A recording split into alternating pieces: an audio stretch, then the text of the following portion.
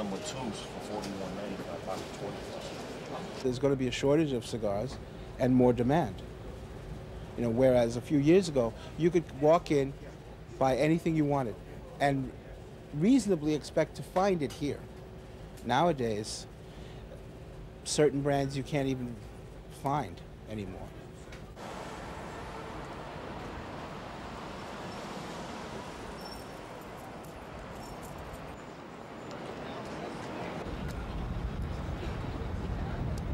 Like what, is it sound here or no sound,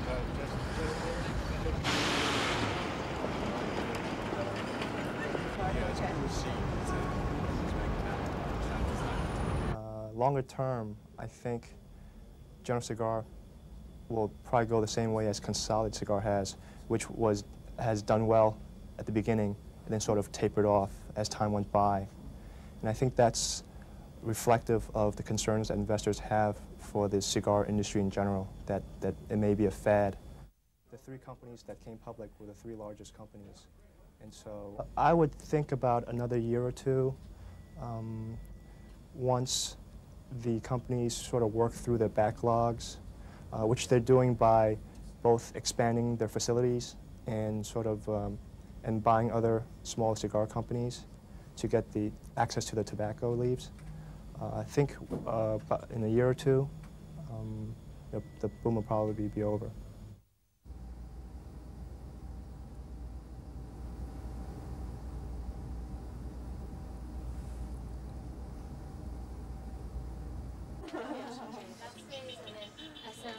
I'm very unconcerned at this point about it being a fad.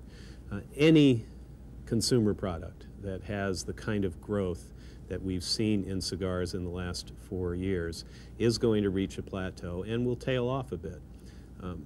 The thing that we notice in our own surveys and analysis of how the market has grown is that there are literally millions of new consumers who have come to the market.